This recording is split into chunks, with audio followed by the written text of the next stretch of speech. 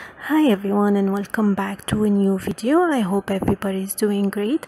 So today I'm back with this easy and pretty stretchable belt. This is a round enclosed belt which you can wear, and it gets stretched.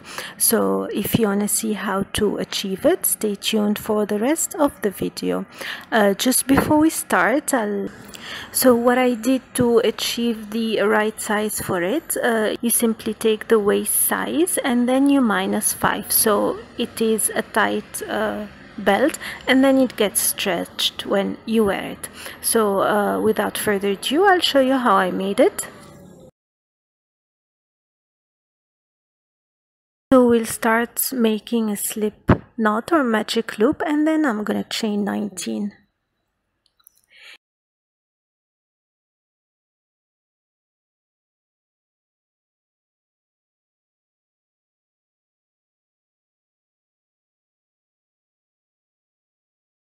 In the second chain from the hook, I'm gonna make one single crochet and one single crochet in every stitch till the end of the row.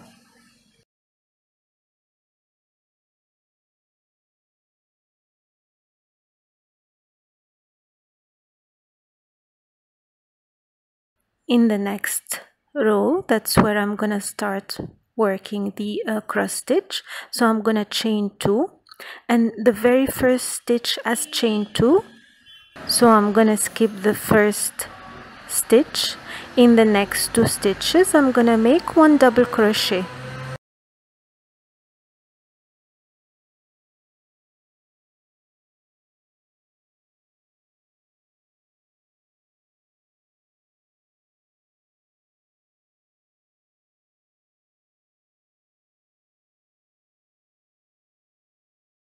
Then once that's completed, I'm gonna yarn over, come back behind the first stitch that I skipped, and insert the hook behind and work a double crochet.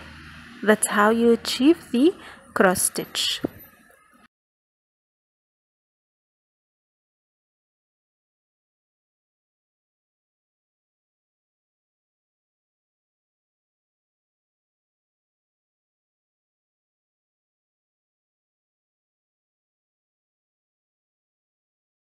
Then again for the next ones, I'm gonna skip the next stitch, then I'm gonna make one double crochet in the next 2 stitches, and then work the cross stitch as I did before. I'm gonna continue doing that till the end of the row. So in case you end up with only 2 stitches left, what you're gonna do is make one double crochet in the last stitch, and then come back and work the cross stitch in the skipped one.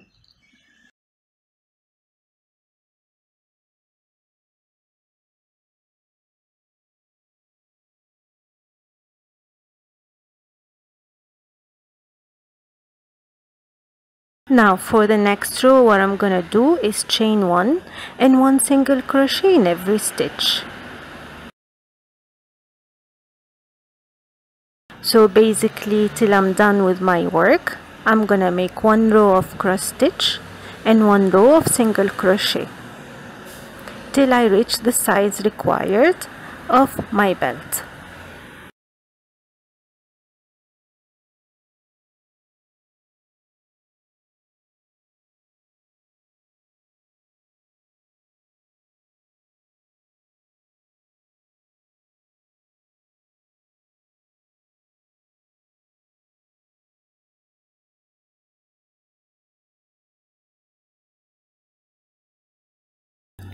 Now I am done working the length of the belt, and I'm gonna join the 2 ends together, and simply I'm gonna slip stitch till the end, till the belt is completely closed, and that's how you obtain the cross stitch stretchy belt.